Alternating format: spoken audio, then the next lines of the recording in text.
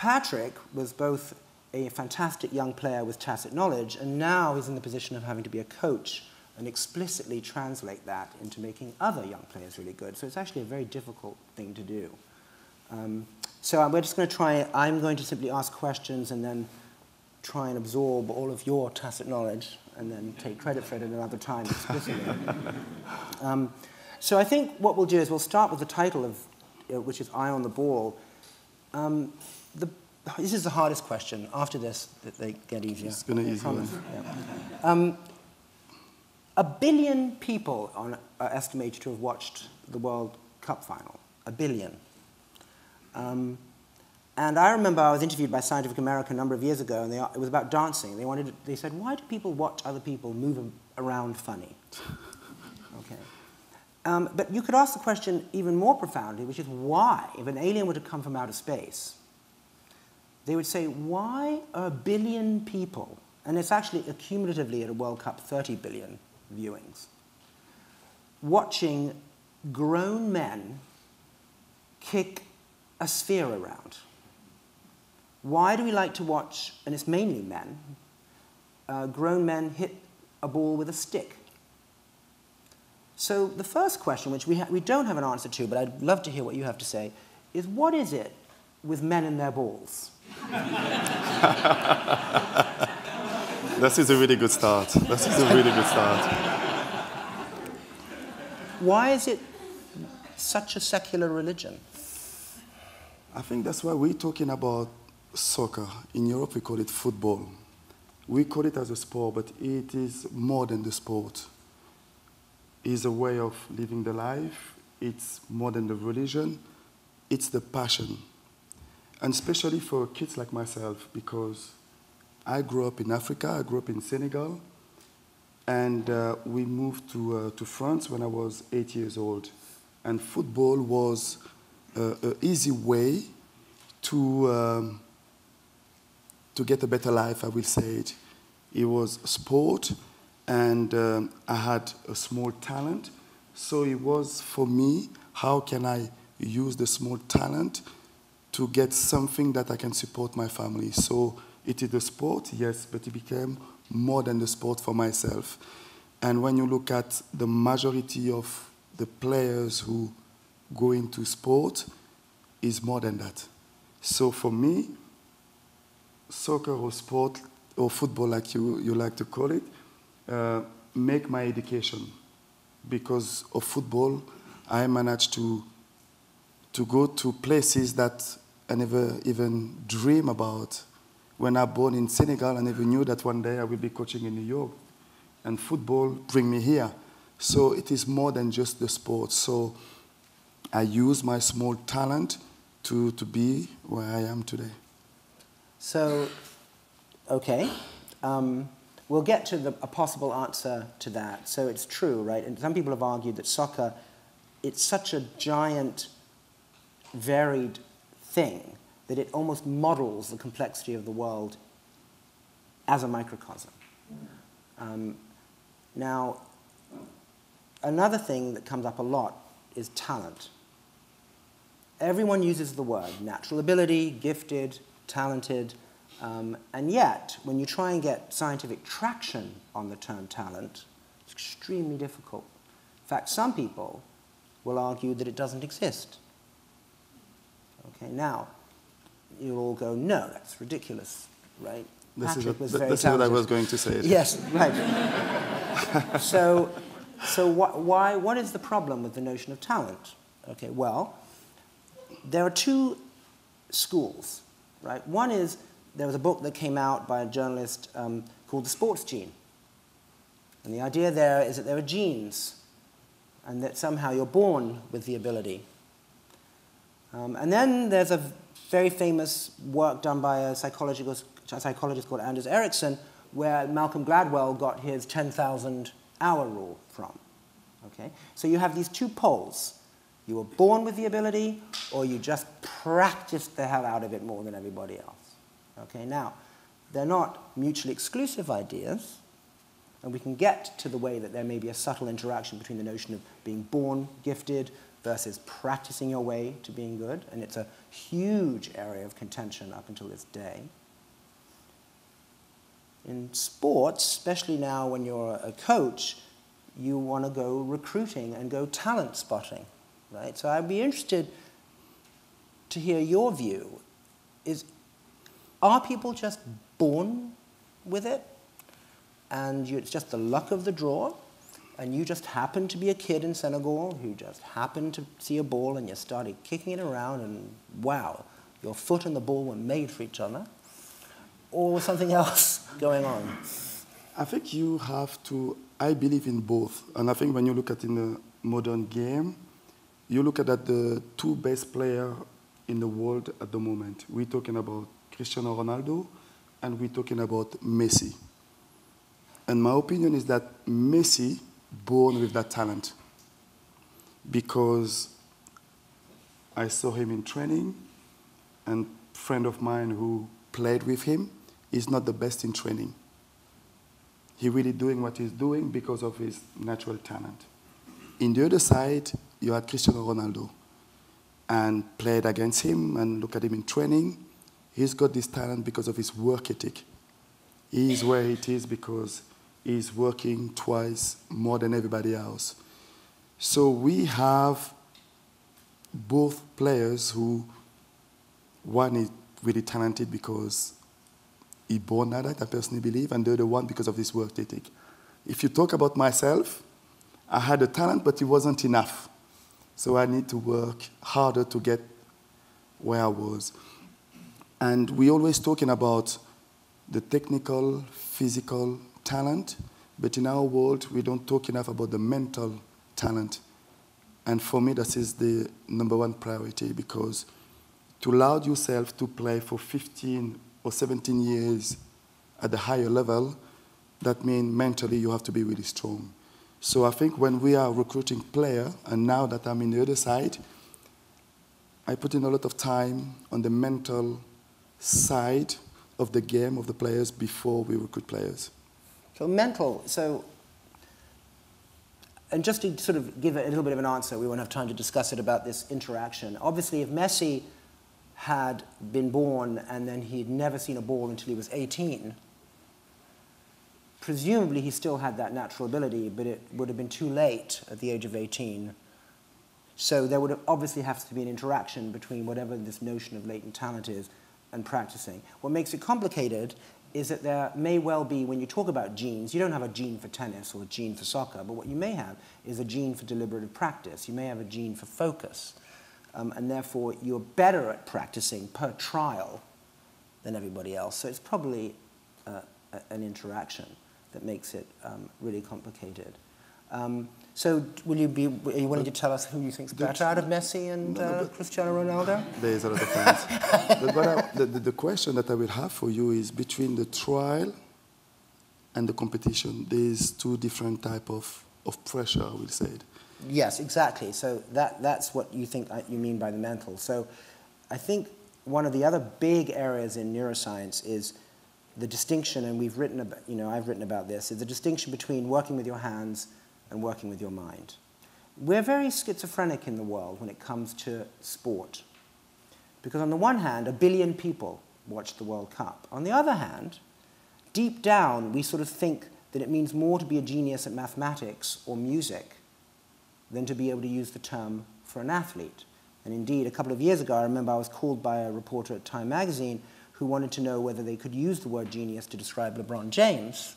Because what does it mean to be physically a genius versus mentally a genius? Now, what we've argued, and I think neuroscience is saying, is that the distinction is a false one. There's as much cognition in sport as in any other endeavor. Okay? But when you use the word mental, I think what you mean is not just, and we'll talk about what I mean in terms of the cognitive component, but you mean being able to live under pressure, don't you? The ability to sort of get through the fame and the nerves.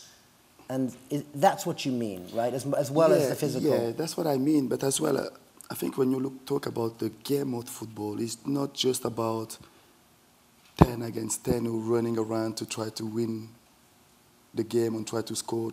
I think there is some tactical knowledge in the game that will help you to be more successful in the game.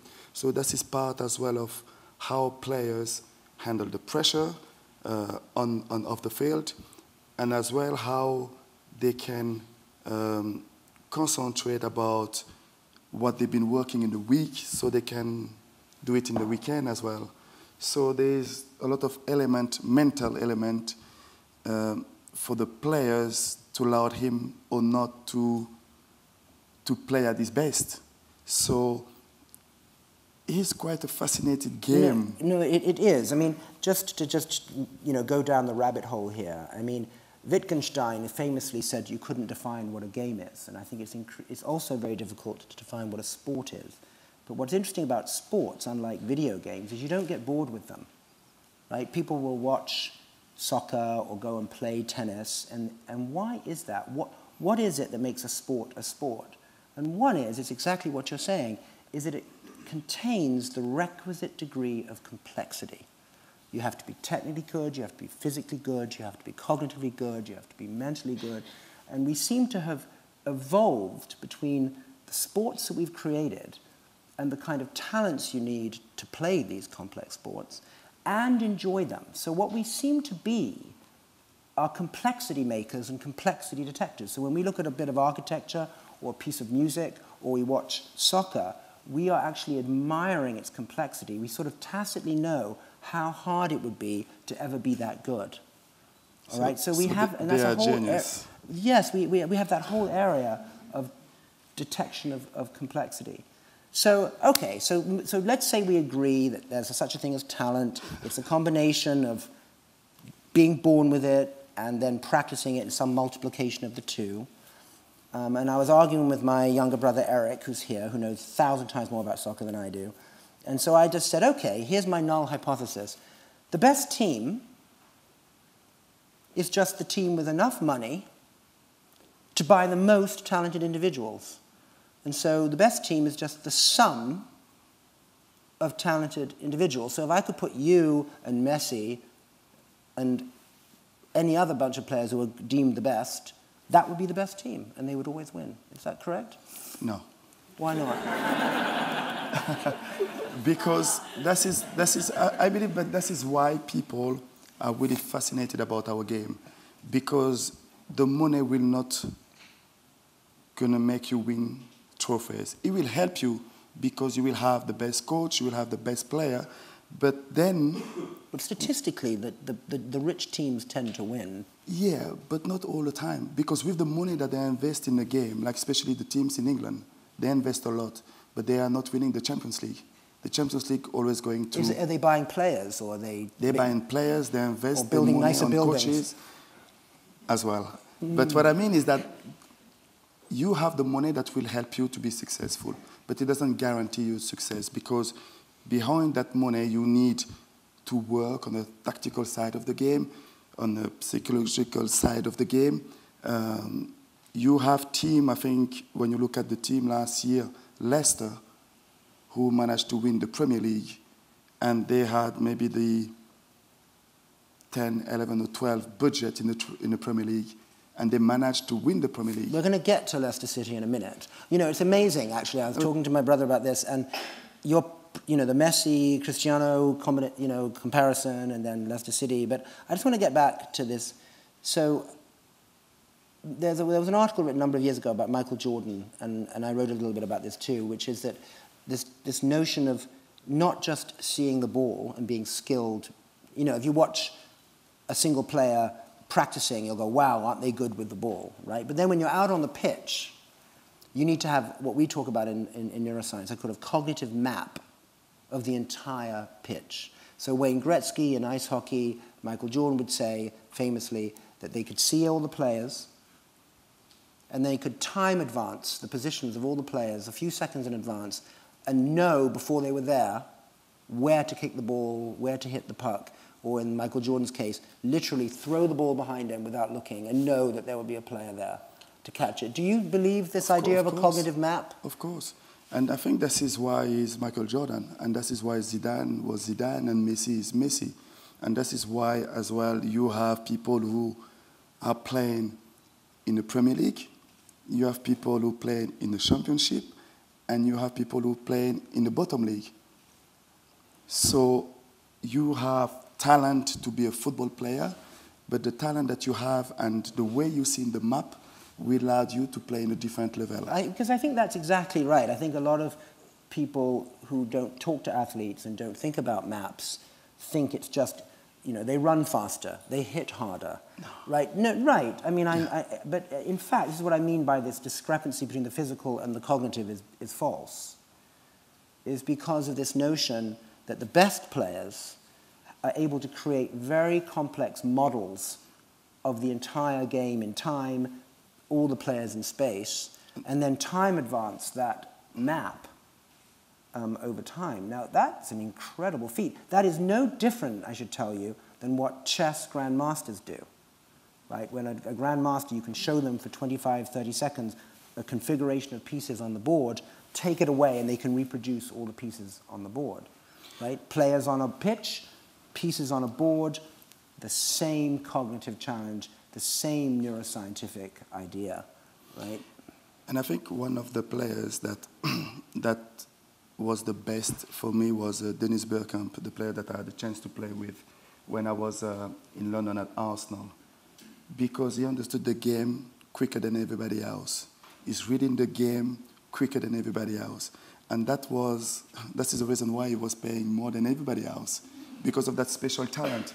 And those players is really rare to find, because those players will make you win games. And we are talking just about a fraction of a second here. But the way that you will give him the ball, he already understand what is the next pass before anybody else on the field. And I think that is the difference between being a good player and a top player. I completely agree, and in the work we're starting to do. And it's interesting that neuroscience is way behind what's happening in the world of sport and other domains. In other words, we do very simple reductionist experiments, but the problem is that those experiments don't have what I was talking about before, the complexity of soccer, the complexity of chess. So we're looking at the brain doing things where the brain is not actually being asked to do what you're describing. So there's a gulf between what we study in the lab and what we know the brain is capable of out in the world. Now, the good thing about sports compared to art and chess is you actually have more variables you can measure because there's all that motor output. So let's just say that ability and talent exist. It's not what you think it is in sport. It's as cognitive as any other activity, as well as physical. Now let's talk about credit assignment. People talk about coaches, okay? And coaches seem to get an enormous amount of credit. And now, I don't know. So let me explain why I'm starting skeptically, and of course I'll be won over entirely in a moment. But there is the illusion of expertise in the world, right? And Danny Kahneman and Tversky, who basically came up with the notion of behavioral economics, won the Nobel, and they wrote a book, Thinking Fast and Slow. And there are wonderful chapters in this book about people who think they're experts, like stockbrokers, for example. And it's basically random, right? So it's very easy to develop cults of expertise when, in fact, it's not true. Okay? But that doesn't mean there isn't expertise, just so that there are talented individuals and there are good players and bad players. So I was just wondering, who should get the credit, really? If I have a team full of really talented players, why does one need a coach at all? It's always this question where you asking if the coach is making the team or the team is making the coach. That's exactly what I'm asking. I believe that the players are making the coach. Okay. Yeah. But at the same time, coaches are quite really important because they are the one who give a direction to the team. Because you can be on the field, you can have the talent that you want, but to be successful, you need a structure. And when you have a good structure to allow you to express your talent, then you will have more chance of being successful. So I believe that it's good to have 11 really good players, but in our world, those 11 players need to understand that the team and the structure will allow them to express their talent. And I believe that if the coach is not strong enough or is not good enough, then the team will not going to have a chance to be successful. But, the team will be good enough to win a game. Yeah, but they won't win the whole thing. They will not win the whole thing. But so here's the question, right? And I mean, and I'm not a big soccer person, and if my brother's mic'd up there somewhere. He should come to sit next to me. Yes, he should come to well, I thought he should, yes. So no, I was hoping just to have him sort of whispering in my ear, trying to say. But how do you know, so in other words, I always seem to, that a coach does well, the team does well, it's the same coach, and then the team starts to do badly, right? And then the coach is asked to leave. But how do you know that it isn't just noise in the system, and they get the credit when they're doing well, and they get blamed when they're doing badly, but a little bit like what I was saying about the hot streak, the free throw line, it's just chance. How do we know that we're just giving credit to something which might just be noise? It's complicated, there are lots of players, there are other teams, and sometimes the coach will have a good streak, and sometimes the coach will have a bad streak, and if we took enough time to watch, they'd have another good streak. But, so do you see what I'm saying? Or do you think it's true that they've just passed their sell-by date? I don't think you can put your finger in only one issues in there. We had that problem because when I was at Arsenal for 9 years, we never managed to win the championship back-to-back. We did it once, we finished second, we did it another year, we finished second. We never won it back-to-back. And right. that was a problem. And the manager is still the same. Yeah, I mean, after 20 years, they're still the same. They change the players, but not the manager. So I strongly believe that in our time, we had one of the most talented, strong team in England. And not winning the league back-to-back was underachieved for that generation of players. And for me, we was missing something that the coach didn't give us.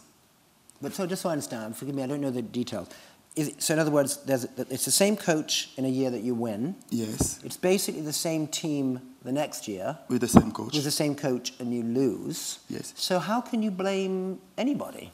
Because it was a lack of demanding from the coach. Because when you win, you become really lazy. You not have the same work ethic than the year before.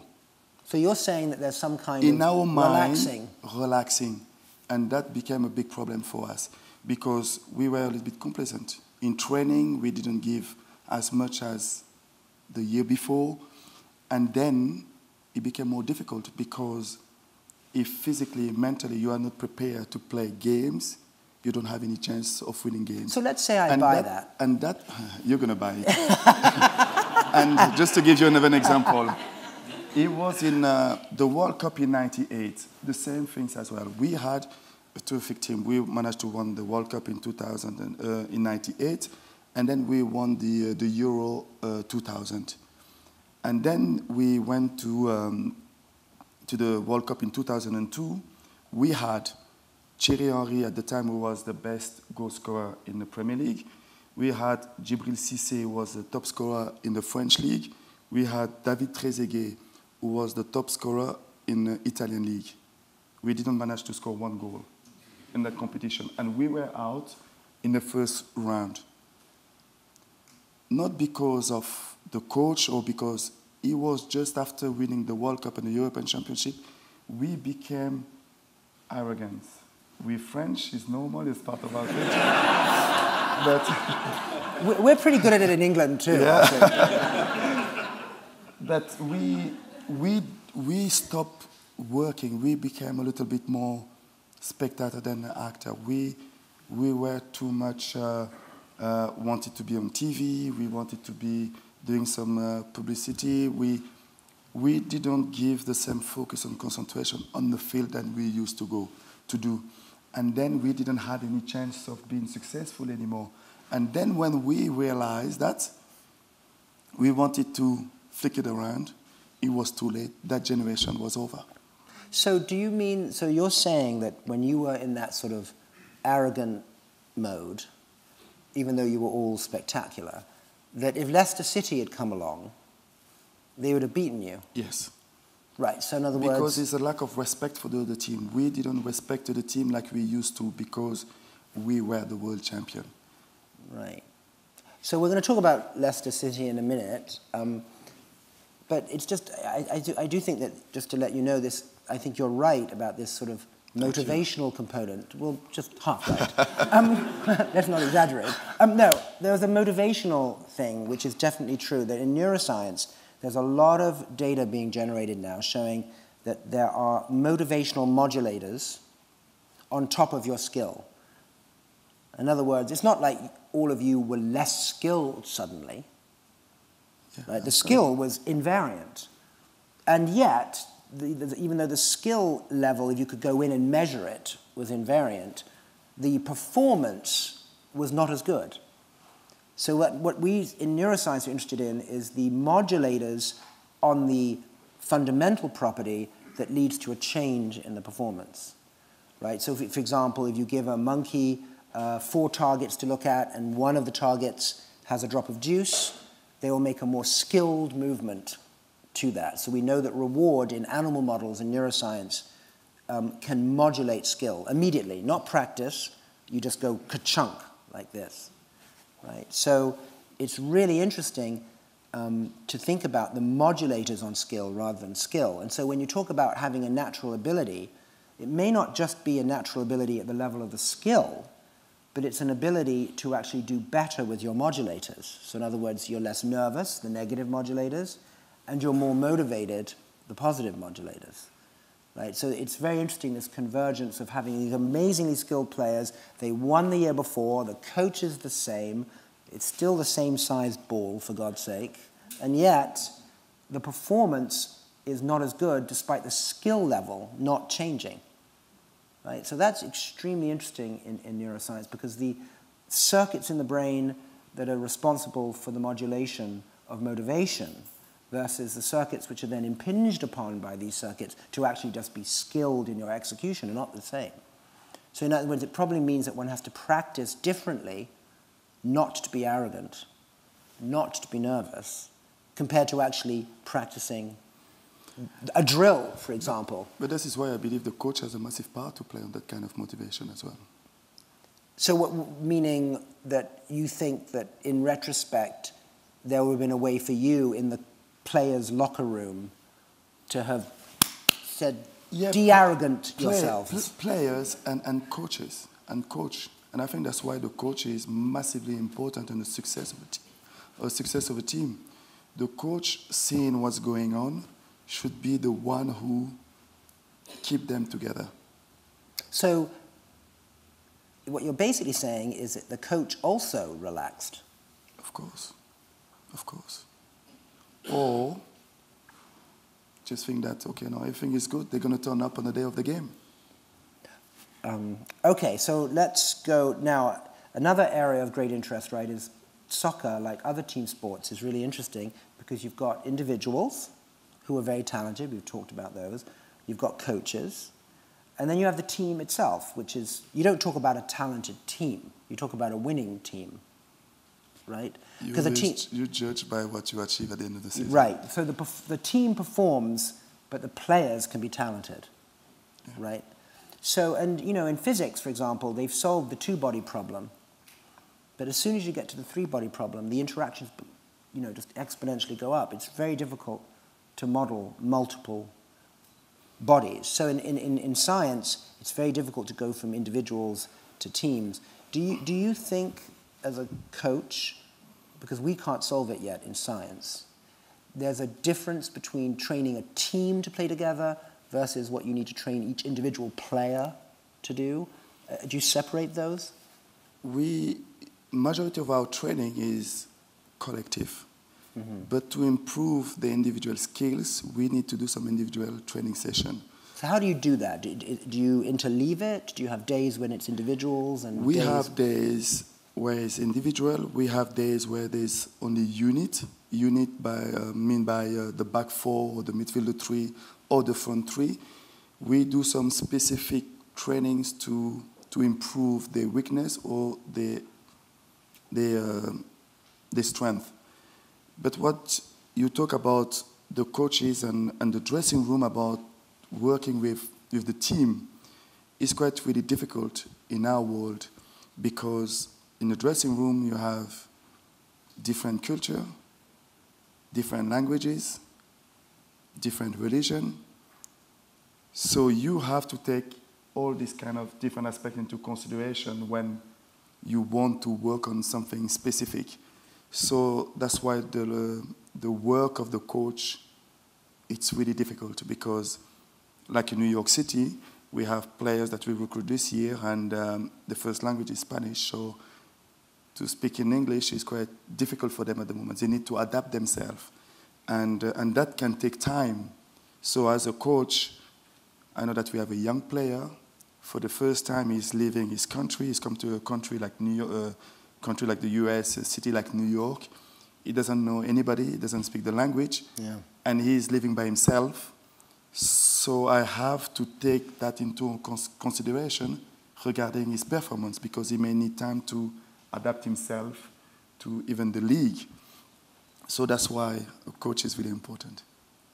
Right. I mean, I think there's that parental, pastoral role, right? I mean, obviously these are young people. They're far from home. I have no doubt that more avuncular... That is not easy to deal with. Yeah. This is not easy to deal with, because you used to live in Panama, and you have your family around. You come to the big city like that. You're by yourself. The language is quite really tough and really difficult for you to understand. So it's really difficult for me to ask this player to play the way that I know he can do. So for me, I just said, okay, how can I help him to feel like he's at home? And that will allow him to play at the level that I know he can do. I think you can see what we meant about soccer contains all the problems of the world in its universe. It's almost fractal. It's as complex itself as the world is, even though it's a subset of it. You have to be a psychologist, you have to be a physicist, you have to be a tactician, you have to be a physical therapist. I mean, it's a vast, vast thing. And I should tell you, again, in neuroscience, we still debate a lot what the best way to train somebody is. In other words, do you do the individual training on a Monday and a Wednesday and a Friday? Do you do the teamwork on a Tuesday and a Thursday? Do you do, I know more about tennis, a backhand for an hour and then a forehand for an hour? Or do you do 5 minutes, 5 minutes, 5 minutes? And there's a huge field of how to best consolidate and how to best mix it. And again, the best coaches and the best teams have solved tacitly, without ever writing it down formally, these rules. And it's fascinating. I mean, would you write a book about how to train someone? Are you thinking about that? No. Maybe I'll go straight it with you. It is quite fascinating, because we have one of our best players, David Vieira. We played the game on the Saturday. On the Friday, he liked to take the balls and going to do like 5 penalty shootouts. Right. We have players who, the day before the game, they just like to do some rituals, long passes, or some of them just want to do some finishing. So what you were talking about early on about how can we train those players? We have the collective and we have the individuals, because the individuals, they are feeling like preparing themselves better for the game on the Saturday. So as a coach, I like to do some tactical work that involve the majority of the players, but during the week, the way I plan the week is to give them 2 days in the week where they can do individual practice and they do what they like to do, just because that will give them more confidence and more belief on what they can do in the weekend. You see, and what's so great about this is that it probably works empirically, right? But you can't run these as experiments, right? Because think about it. I mean, if I were to say in an experiment or write a paper and I said, this is what works, they would go, well, prove it. You need a control group, right? You need to do it in another way. All right? So in other words, it's interesting that there's all this knowledge that is probably true on optimal ways to train people, optimally prepare people so they're not homesick, they're not nervous, that you can get their best, you can make them use motivation in the proper way. We, as I said before, study these in fragments and in simplified tasks. And I'm really personally trying to think of a way to extract the truth from the way you do it, which I'm sure is right, without someone saying, well, what if you didn't do it that way? You made them do tactical stuff for 5 days and they could only have 1 day to do their free passes or whatever it is. I mean, this is the struggle, and this is true in medicine, this is true in many other areas where there's this long-handed down tacit knowledge that seems to work, and yet we don't know how to make use of it to come up with theories. It's fascinating. Yeah, it is fascinating because all the coaches that I went to learn from, they all have a different way of seeing the game. But that doesn't mean one is better than the other one, or maybe it doesn't matter, right? There's some core thing that they're all doing underneath the dressing. I don't think there is a good way. It's difficult as a scientist. Do you see what I'm saying? This is the fundamental thing. In science, we believe there's an optimum, and yet what it would. But it would be good to know what you guys thinking, you know. Maybe. So I think we'll finish with another very interesting issue, which is about adversity and having to have suffered a little bit early on in order to achieve greatness. Now, what's interesting, and I wanted to get your opinion on this, is I recently was asked to write a commentary on a study that's just been done on British gold medalists. And they wanted you to look at the difference between people who get gold medals at the World Championships or at the Olympics versus people who go to the Olympics. They're good enough to compete, but they don't medal. Right? So it's not like they're not skilled. I mean, they're going to the Olympics, for God's sake, but they're not winning. So then it leads to the difference between talent and skill and the ability to win. Right? Now, one possibility is what we were talking about before. Now, about motivation and using it. But what was interesting, and I want to hear what you have to say about this, is they found some interesting things about those people who end up being winners. I saw the article. Right? And what they found was that they had some kind of traumatic event early on in life. Something, the loss of a parent, an illness, something. And then not long after that traumatic event, they found some kind of mentor figure.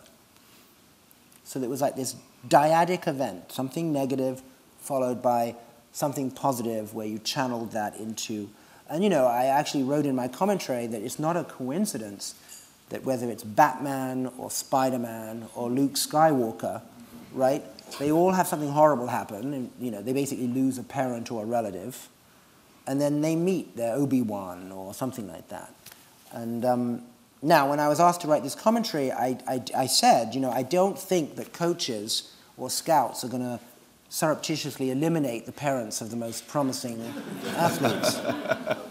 But I was just wondering if you agree with the conclusions of this study that the people who end up not just being the skill but the winners had to have some kind of adverse experience growing up that they had to be rescued from. Does that make sense to you? That makes sense. That makes sense, and I completely agree with you. Would you say that that would describe you? That will describe me, and that will describe the majority of the players that I had a chance to play with in '98, because the trauma was the separation from my parents. And of course, born in Africa, moving to France, that was a trauma as well. Living a tough childhood, that was a trauma. And it was fascinating because I was sharing a room with one of my teammates at the time, was Lilian Thuram, who was my best friend at the time in the French national team. And when we started to know each other, and he was talking to me about his childhood, and I just felt like he was talking about me, because the parents separated. He moved from Guadeloupe, went to France, and a lot of sister, brothers around. I had only one brother, but big family, and that was a trauma. And I think that trauma helped me and helped him as well to go through to the tough period that we had when we were going through competition, where we was like 100 of kids and they're just going to pick up the 5 kids, or when we're going to a game and we went through a difficult period in the game. And I think that trauma built my character. And that's why I strongly believe that the difference, I don't know the answer, between the winners or the losers, or between the people who make it to the high level and the other one, is not just about the talent. I think it's the trauma that they had behind, and I think that helped them as well to, or helped me to play at the level that I played. So this is what this study is suggesting. So isn't that kind of awkward? Does that mean then that if you have people now at the New York City Football Club and you find out about them and they've had incredibly privileged, lovely lives and they're talented, you'll just hit the eject button? I'm afraid you haven't... will you say, I'm afraid you haven't suffered enough? No, of course not. That would be the simple way of doing things, but... Well, it seems I'd think about it. But that will be part of how we recruit players now, because it's an element, I think, who can help you to make a decision about the type of players that you bring into your football club. Because I think the background can help you to know which type of person you are in adversity. And with the experience that I had as well, this is maybe the reason why I strongly believe in that. And that's why and for me, that will have a big part to bring players to our football club. Yeah, I mean, it's really fascinating. Again, you know, the players know this, the filmmakers know it, you know, the comics know it, and yet the study that is done to sort of try and statistically show that trauma plus subsequent mentorship is a predictor of being a medalist versus not, just shows you the kind of fact that the truth was known before it could be proven. Right, and you knew it, so, you know, there's this paper, I wrote a commentary, and you'll just go, well, duh, yes, we've known this for a very long, long time. So that's the big challenge, and this is why these discussions, I think, are so helpful, is how do we extract all this knowledge and then turn it into something that can be verified, right? So, I mean, I think this is going to be, you'll see it increasingly as we get better at instrumenting people, wearables, all sorts of wearable tech. We're going to be able, scientists like me are going to be able to come to, you know, the New York City Football Club and instrument all the players. He's looking for a job. I'm not. I'm really not. I'm really not. No, but this is really fascinating. And then actually, but you know, if duty called. But I think that there will be a way actually to bridge this divide and actually. For sure. With wearables. Are you, just to finish, and then we'll take questions, are you using technologies at all? Are you using virtual reality or wearables or anything like that? Not yet. Have you been approached about that? We've been approached, but we didn't find a way to use it properly. And I think we don't have all the elements to allow ourselves to use it, because we don't have the answer about what can that bring to the player. Right. Have you been approached at all by Halo Neuroscience? Have you heard about these? It's these headphones that have a transcranial direct current stimulator in them. For me, the headphone is just to listen to music. Yeah, I know. But there are now movements to have people who are training in professional teams and in the military to wear these stimulators during practice. You know, I'm not actually for it. I've actually been interviewed and been quite negative about it. But I was just wondering what you would think if there were ways to take athletes and to stimulate their brain to make them better players, do you think that would be cheating, or do you think that would be a good idea? That would be a really good idea. Whereas, interesting, right, stimulating the brain to make people better, but you wouldn't think that taking drug-enhancing would not be, right? No, but how can you do it, though? You can. There's a way to do it. I think this is the other future coming, is what kinds of enhancement will we consider okay versus what kinds of enhancement will we not consider okay. And I think that's another place where the science, the neuroscience and the sport will come together. So anyway, I hope you can tell, it's just vast territories that could be covered, and how we're actually going to bring them together is going to be an evolving story. And